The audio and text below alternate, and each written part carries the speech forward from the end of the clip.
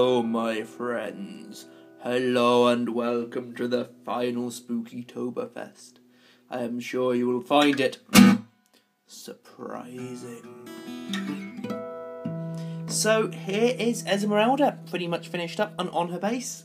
As you can see, the base I just gave a couple of dry brushes to, and then applied more of my best friend in the world at the moment, the purple glaze to it, to make the whole thing sort of have a sort of very purpley hue, which, if you've not guessed so far with all the Esmeralda videos done so far, has been my sort of intent to unify the mini. All the gold is simply Balthasar gold with some shiny gold, burnished gold. Let me just check. Anyway, mostly Balthasar gold, which, by the way, I think is just awesome. If there's one new paint that I rate more than any other from the new GW paint range, it's definitely that Balthasar gold. And it's actually burnished gold from the old range.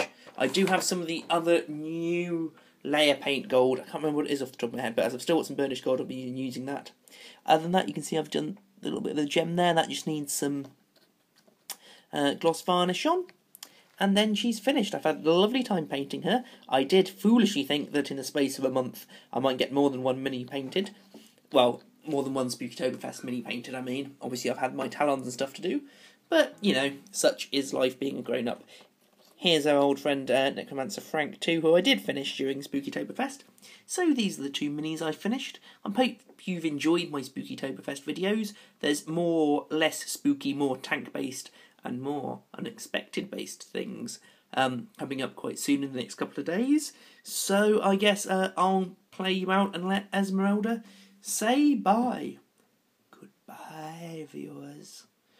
Thank you for all the screaming fun, and I'll see you next year.